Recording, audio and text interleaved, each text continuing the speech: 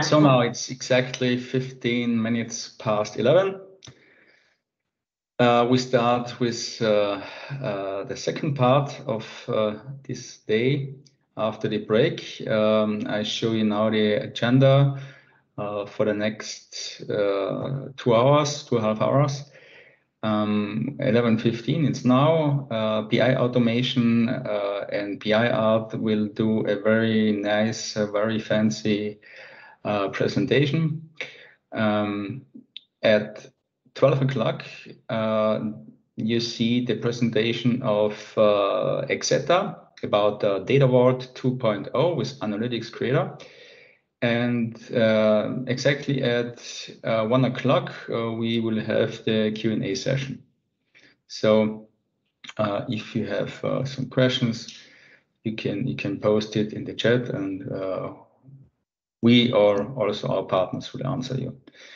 Okay, now we start with BI Automation. So I give the control to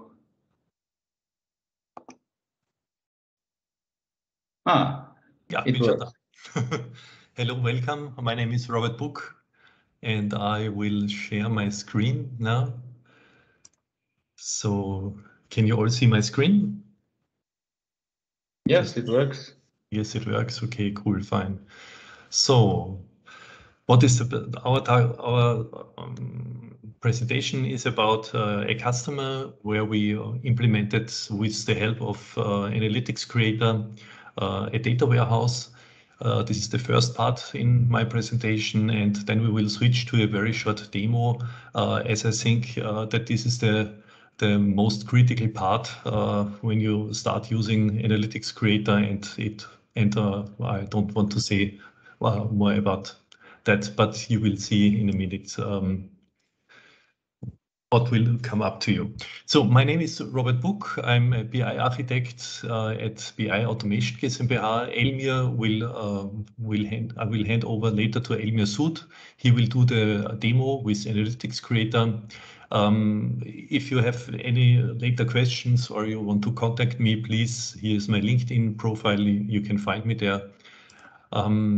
So what is about the introduction? What is the customer? So I started working with AnalyticsCreator in 2018 when I was working for PM1 GmbH in Austria. This is a consulting company for BI consulting in the DACH area. That means Germany, Switzerland, and Austria. I liked AnalyticsCreator, in short terms AC, very much from the beginning. I moved from PM1, from the consulting company, to another BI automation company, which is now my company. And we started a cooperation with BI Art GmbH. And we agreed to use AnalyticsCreator on our projects, as it is much easier to step into a project when you have a graphical interface. Elmir started working with AnalyticsCreator in June 2020, and there you can see, so he's now 1.5 years fit with AnalyticsCreator, and he's really tough. So what I personally like is the good cooperation with the very sympathetic team of AnalyticsCreator. They are open for innovations, changes in the UI, and adding new features. And within days, sometimes these new features and functionality is implemented. So for instance, this is the old UI of AnalyticsCreator, and now it looks like that. You have seen it here already. So from coming back to our customer, so this is an international engineering consultancy company, and they have 2,500 employees worldwide in 40 offices across 5 continents, and all project-related and financial data converge at the headquarters in Austria. So the topic was to feed this new controlling cube, which was already there, with new food. Yeah, so this is somehow the subtitle of our presentation. what do I mean with that? There were requirements from the customer. Because they said, okay, we have an existing ERP system. It is called Aggresso. Aggresso is now bought from Unit 4. So if you look at this link, there is the Wikipedia entry about Unit 4. This is the old one. And they moved to Deltec Meconomy. Yeah. They said, yeah, so that could not be that difficult to simply use the same cube for another source. Yeah, so this is what customers are thinking. The controlling cube should bring the same functionality as before. Reports and dashboards are very majored, so only the data source should change. Somehow it should be compatible and it should be possible to move to also see the old Aggresso data and the data structures, so that the reports must not build from the scratch, so they can simply more or less copy paste it and reuse it. Yes, and so the question is,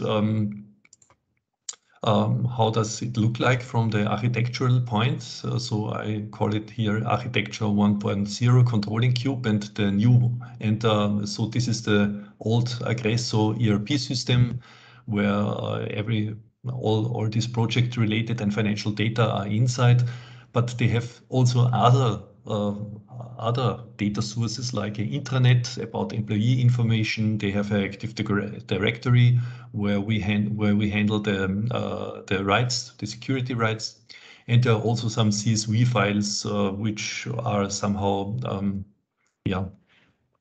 additional data to enrich the data of the ERP system. So this is the old one. How did it work? There was a data warehouse, a staging layer, it fed by ETL or ELT processes. You know, there's a discussion: extract, load, transform, or extract, transform, load. So extract, load, transform is the first one which works here, because then you have the same tables that are here in these systems are in the staging. And then you go with an ETL process in the core area and in the mart area.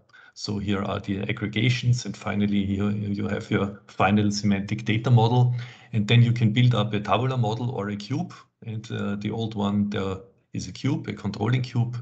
And these controlling cubes, there are several reports which are related on that controlling cube. And that means these green lines is the query direction. That's why it's not going in this direction, just that for a small explanation. Yeah, the customer was very happy. And he said, okay, he want to build more reports on that cube. So, but now we have the following challenges: the staging database and the DWH database. Yeah, so that means these two areas were separated databases. That means we thought about how can we join these databases together, because AnalyticsCreator supports one database. Nowadays, this is no problem from the performance side. So in earlier days of Microsoft SQL Server, this was a problem. So that's what was the reason why it was separated. Today, you can go to file groups below the database and can separate so that you have enough I/O available. So from this perspective, we need to migrate them together.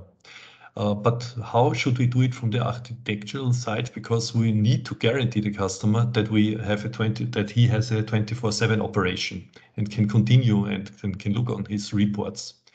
And the second one is how can we find out if the controlling cube at the end, when the version 2.0 is there, has the same data as in the controlling cube 1.0. And then additionally, the data lineage was not visible in this old controlling cube. Yeah, they didn't use AnalyticsCreator, so it was really hard to find out how the data flow works. And from the ETL jobs, historically, they always put full loads in this controlling cube 1.0. That means all data are in the Aggresso system, and so every day they do a full load in the cube. Yeah, that means for the new one, we need to develop many ETL jobs, And then we said, okay, let's think about the architecture. So this is the old one. And now we have this ERP system from Deltek, and should we integrate it somehow here, or what should we do? Yeah, and simply we put the same structure on a second machine or in a second database. And because we also have this intranet data, we have the Active Directory information and the CSV information. We put it in staging, in core, in semantic in the controlling cube 2, and we have the reports. And yeah, and we also we could find out if there are any differences between these two, if everything works correctly. The customer did all the checks, so the customer agreed that this is working for him. Why did we choose AnalyticsCreator? So first of all, it took us a hell of time to learn about the data lineage in the controlling cube 1, and we didn't want to do any documentation about that in the new one, because with a very small there's a very nice functionality where AnalyticsCreator is doing all the documentation and so on. We couldn't copy paste ETLs, so we wanted to use delta loads for the ETL jobs. We want to bring the two databases together, so this was part of the new architecture. And as I was fascinated that by the beginning from AnalyticsCreator, I could imagine that building up a data warehouse could be really fast. And we didn't need to build up SSIS jobs, also the ETLs jobs, because they are more built automatically. And based on the chosen architecture, we had a really good template, this controlling cube 1.0. And so we could start building it from the scratch. Did we succeed? Yes, customer is satisfied. We still work with them together.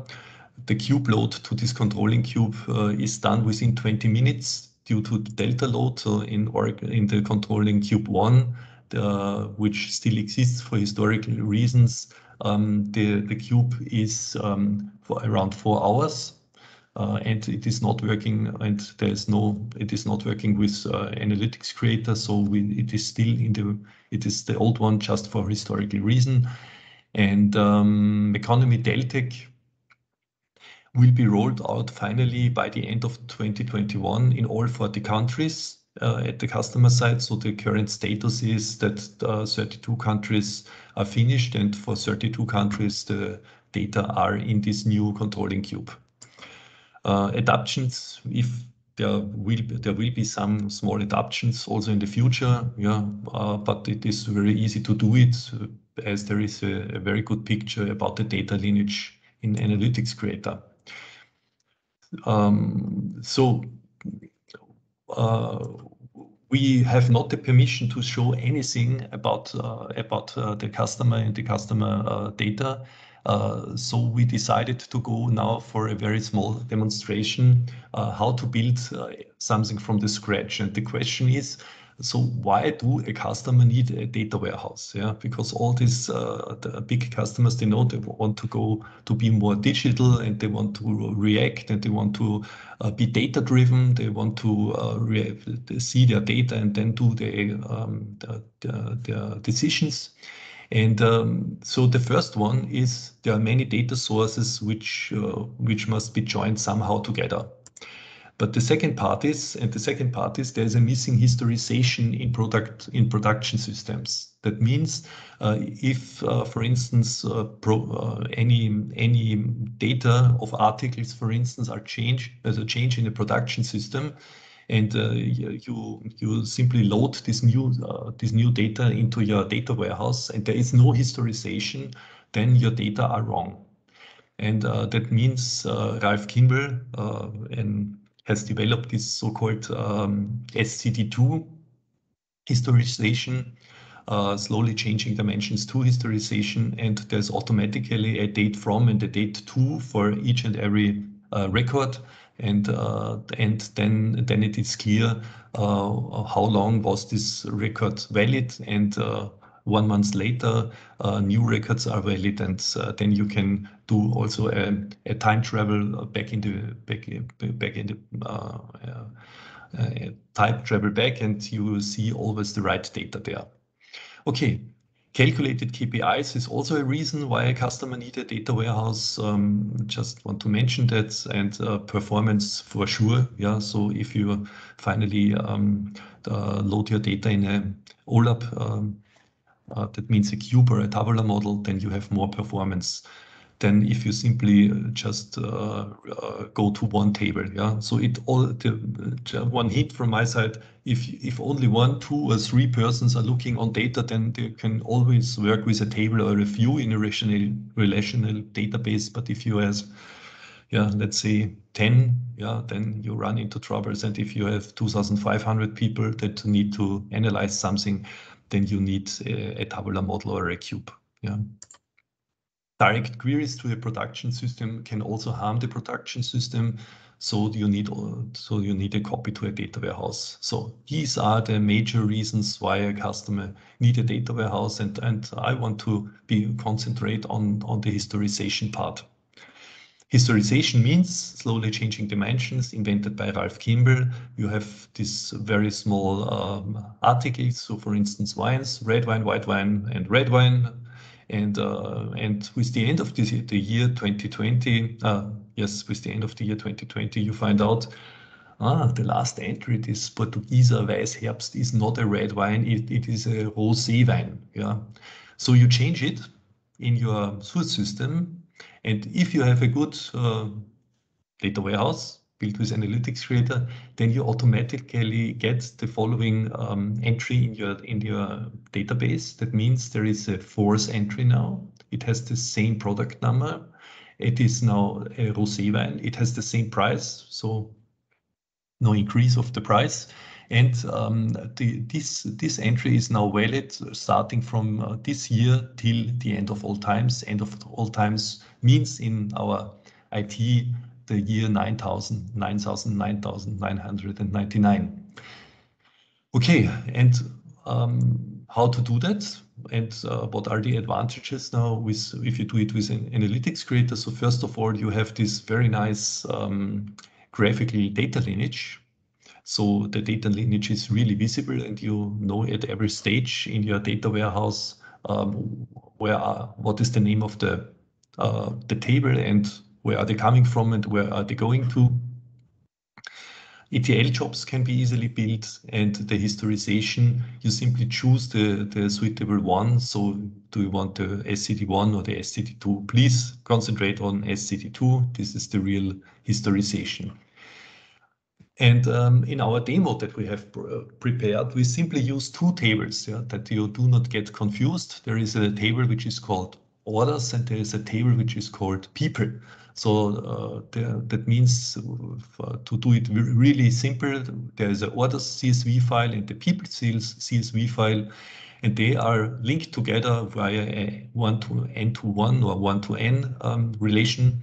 That means the region in the people table is the same region as in the orders table. So here we have the big table where data are moving, and here we have only 4 entries in this table.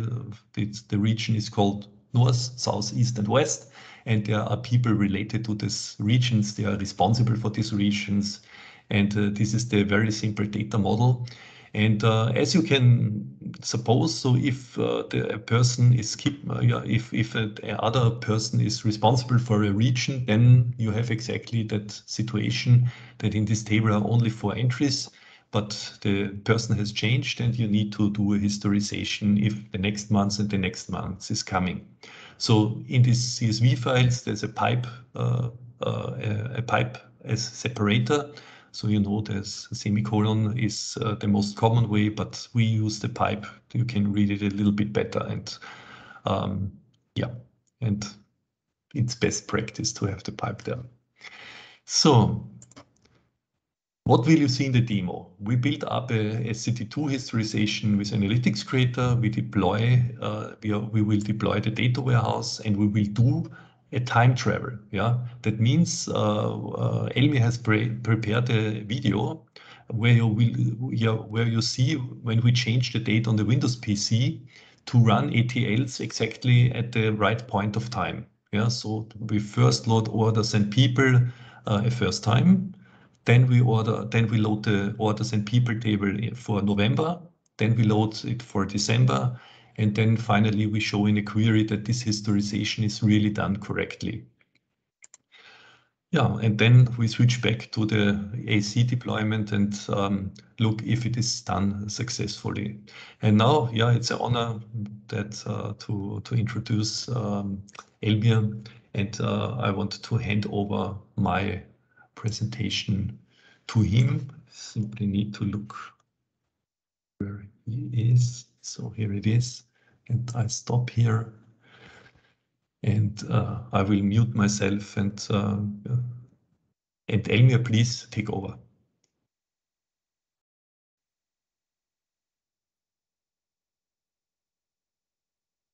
Can't hear you, Elmir. You're muted.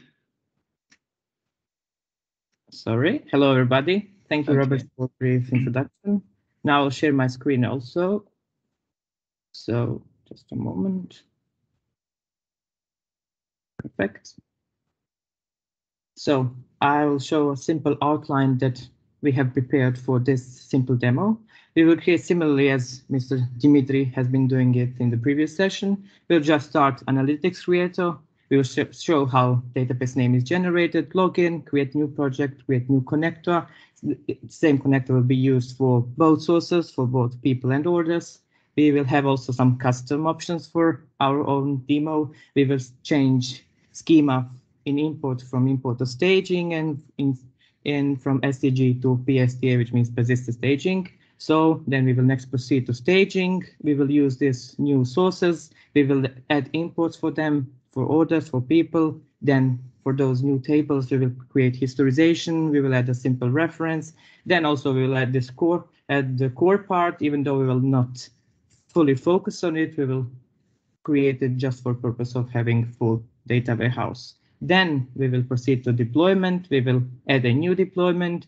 Just for purpose of demonstration, we will add this prefix that we have for database name, even though Dimitri would say no here. But we will just do it to see changes directly in our data warehouse and database. We'll set compatibility to the one that we are already having on our personal PC. We will save it and deploy. Then we will switch to our Visual Studio Time Machine video, which would not be possible to show in real time due to the fact that if we change time on our PC, then we would not be able to run Teams.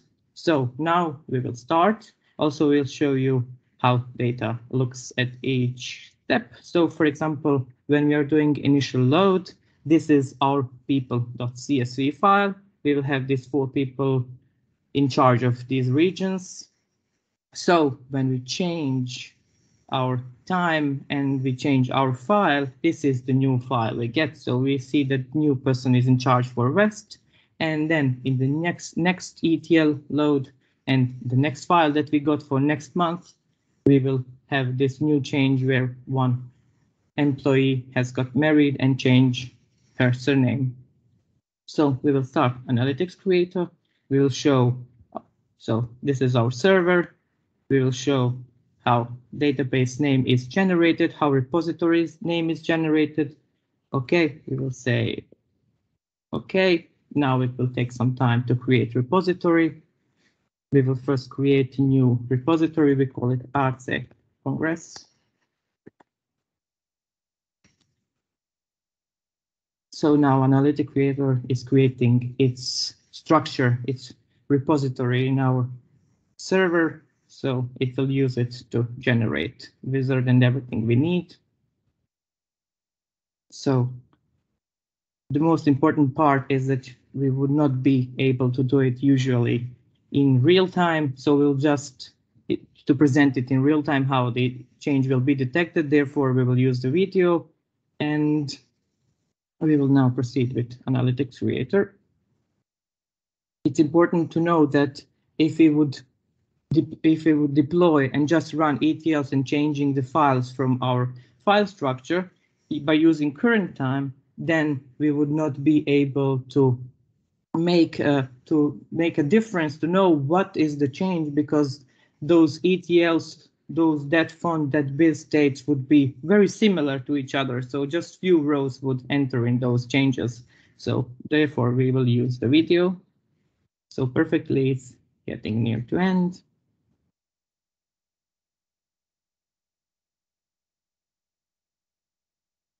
Perfect. So now nothing yet is created in our database, nor the database itself is created. We will create new connectors, new connector. We will either just add one connector. We'll call CSV file. We will choose CSV because we are getting from Austria. We will use German Austria data. And we will add this vertical bar as our data separator. We will save it, and we will now just simply create two new sources for our two new tables. Create new source. First one will be orders. We also have to show some placeholder files just to get the structure of the files. So now we will create orders. We will have the path. We will simply go here. We will take the path from here, go back into Analytics Creator, paste it, and add our orders.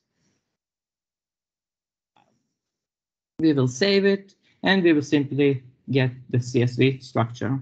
So we already know that our row ID will be our primary key, and we will save it. So the rest of the structure will also know it, and we will create another source, which will be people. So it will be also CSV. It will have same path, except the file name will be different. People. They will save it and get the CSV structure. As we already know, our region will be our primary key, which we will also use for historization. So now we go here. We do not get scared because of those red crosses. We just now proceed to our next step, which is that we also change our schema. It's just our personal preference. Okay, we go and find schemas. We say in staging it will be STA, in persistent staging it will be PSTA. We will save it. We will go now back to red process. We will just add a new import. Here, AnalyticsCreator is smart enough to know already fill out all of this. We will just create manually our package. We will call it import orders. It will be a SSIS package. Hit finish. So it's already there. And we will do the same for the people. Add import.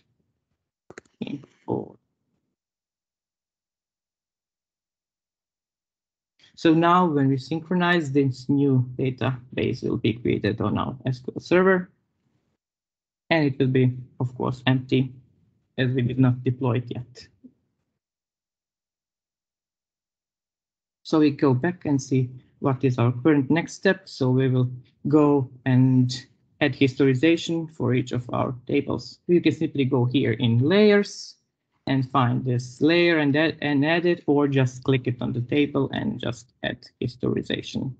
So it's already there. You just need to create a new package.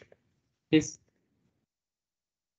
could also add it in just one package, but we will create separate packages. For orders, we will have std2 for all columns, and we will not close, as Dimitri was mentioning before, because we are getting each month new data. We do not want to close the old data, as it will not be changed. So we will click do not close, finish. So you can see here, you can also select what we want, what we don't want. Also, we will select that values from new keys. Every new row with its own primary key, when it's loaded, it will have the same font date. So we will select it to be this generic one. We just know that there are no other versions of it anywhere. We will save it. Procedure is already generated, as you can see. So we will refresh.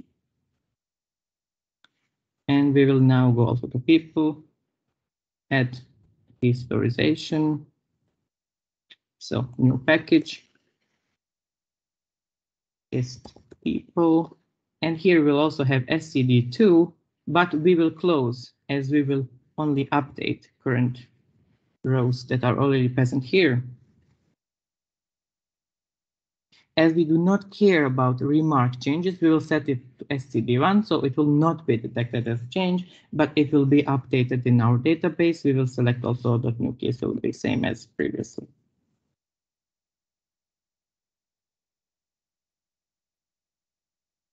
We will save it, we will refresh, and now when synchronize, the diagram will be okay.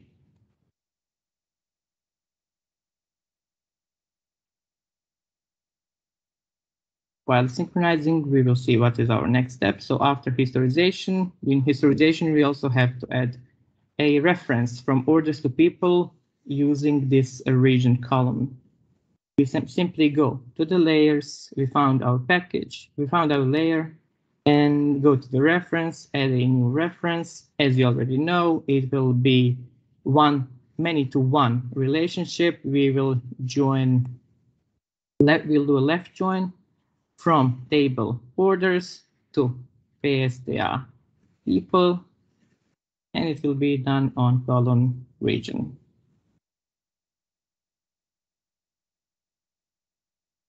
Perfect. We will save it, and reference will be created. Refresh. Now we proceed to our core part. For simplicity, we will just create a simple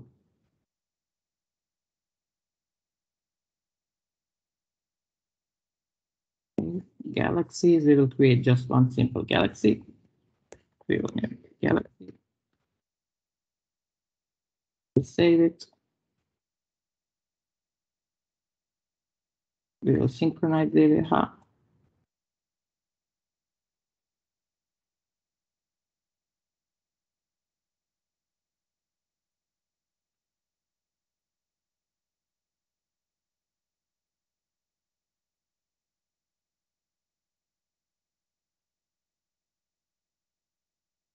And now we can proceed to create our star. We will simply create it here. We will say add star. We will name it star, add the schema star, and we will just simply save it for purpose of just having it here. So we will also synchronize. So we have created galaxy, created star. Now we will add a calendar dimension. We will just create it for one of our columns. It will be orders column.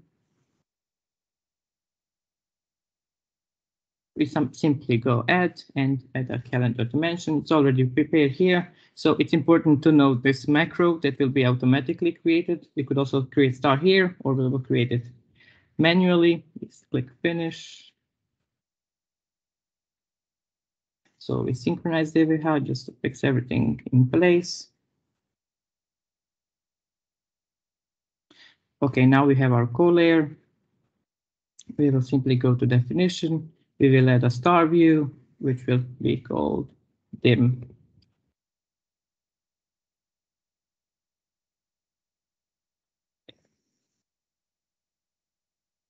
We can click create the AVH. Perfect.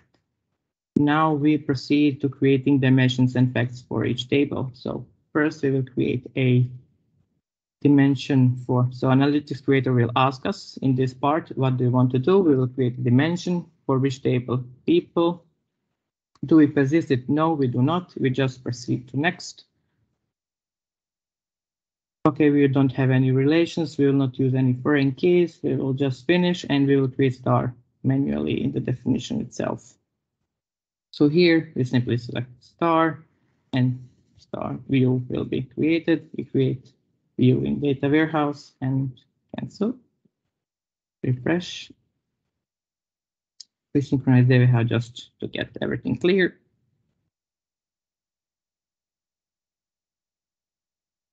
And we will do the same thing for ASDA orders. We will add transformation, dimension. We will go next.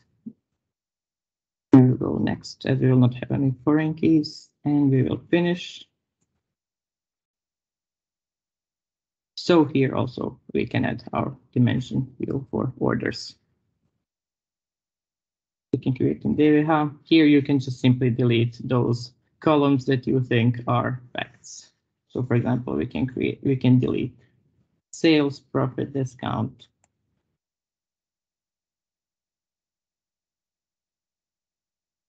Create in DVH. Okay, we refresh it, and now the thing to do left is to create a fact. So we will create a fact for orders, but we will also use this new reference that we have created.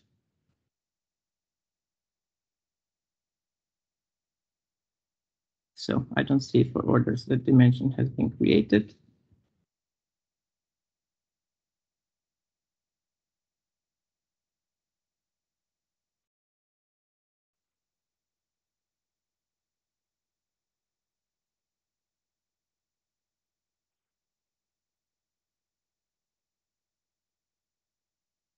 Now we will also create a new fact table for, okay, it's there. So we will also now create fact as we just selected here as fact. We go next. We know that we have created one relation. When we will use it, we go next. This is the structure of the foreign keys. Next, and star will be there. So now we will also add a new foreign key. We will call foreign key for the date. We will select it from the first table. It will be order date, as you can see here. And now we will use this new macro that we have previously created by just creating calendar dimension. So it will just convert it. We will create it in DVH.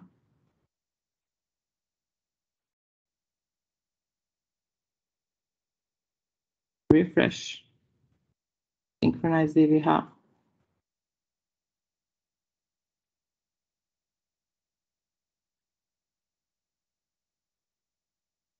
And we will also add snapshot dimension as it's already been created in the data warehouse.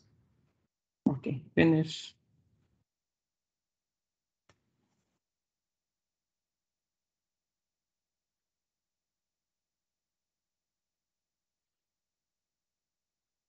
We will also create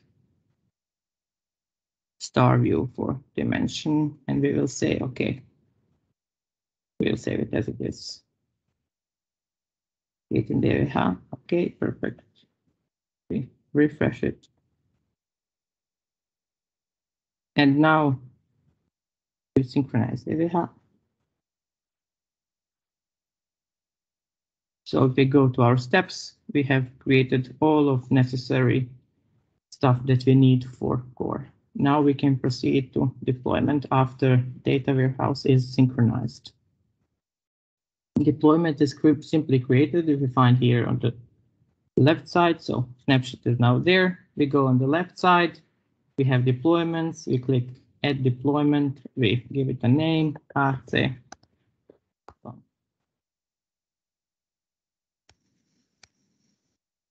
Use directly this database that we have created. Therefore, I add this prefix DVH, but usually you don't do it on production. So we'll select all packages. We also select SSI as an environment variable. We will save it. Yeah, it's important that we also select right directory where we want to deploy our solution. So we go this piece, documents, AnalyticsCreator Congress, and deployment. Perfect. Okay, now save it and deploy it. Now we switch to our video, so where we will do the same thing. So we will synchronize our new, just a new duplicate with the different name, as you will see, just to show how it actually runs usually. So we will have a just different database name that will be created in our server.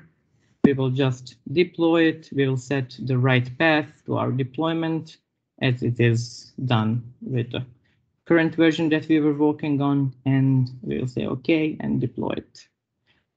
We will wait for the deployment to finish. We will run the Visual Studio, find solution, Visual Studio solution, and just open it and set it up. So now we'll simply wait. And we will, next thing to do in the video, we will load the data, then we will set the time, and etc. etc. So let's go back. So after it's finished, we will just speed it up. So now, after deployment is done, we opened it using Visual Studio. We will now navigate to workflow package. We will try to run it, of course. Before, we must ensure that we are having right data in our file. So just by running workflow package, all other packages will be run, including historization stored procedures. Yes, so the next thing to do, we will prepare our data.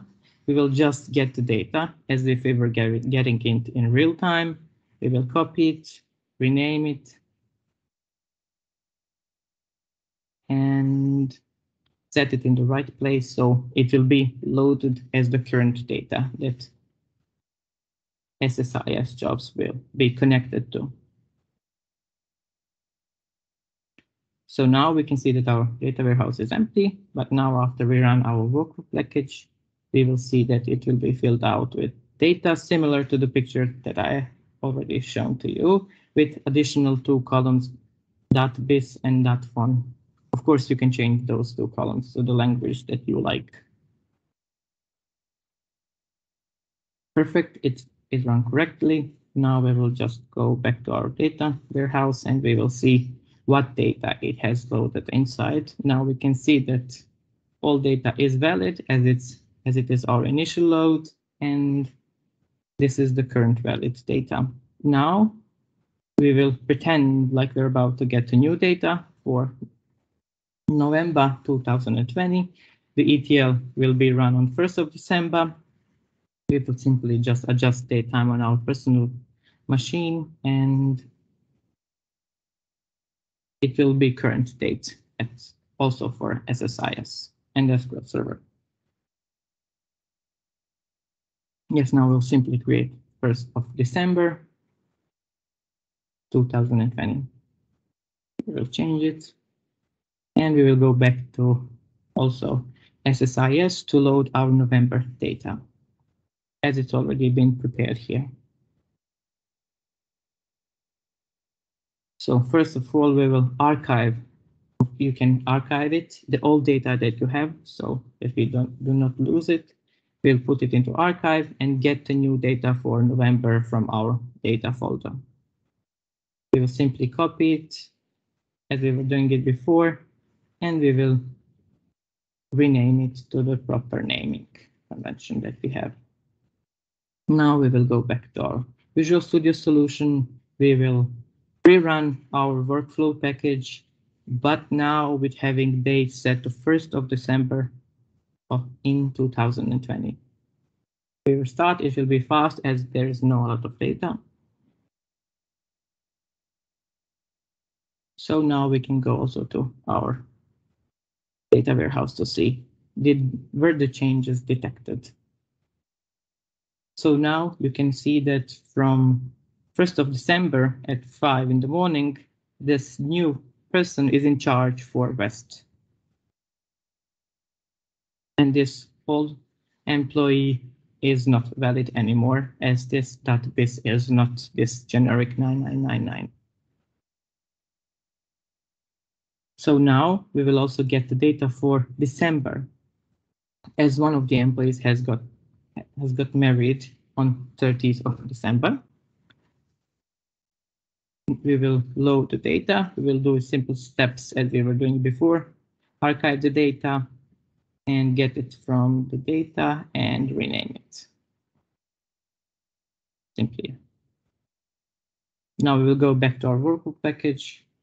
We will see that we have to load December data as it's set to be 1st of January 2020 that we have completed our data, and it will be run in the workflow package. So we can start it and see if it runs successfully. Hopefully, yes. And yeah, it's there. And we will go back to our data warehouse and see how does the data look now.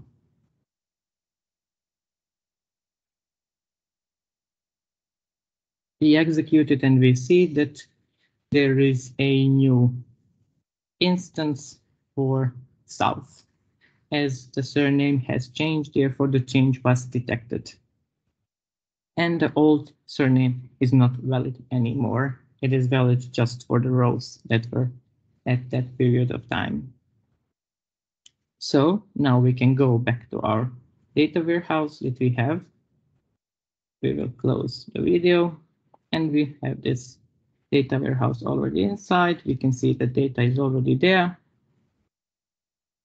And yeah, it's there. We'll just use our simple script that we have previously created just to see that changes were detected, and we can see who was in charge at the time we are interested in. So we will just